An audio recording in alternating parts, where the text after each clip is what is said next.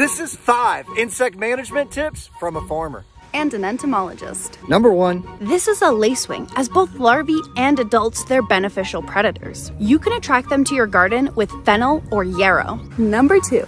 The dreaded tomato hornworm. Pick them off if you see them. And plant borage, marigolds, and basil to help repel them. Number 3.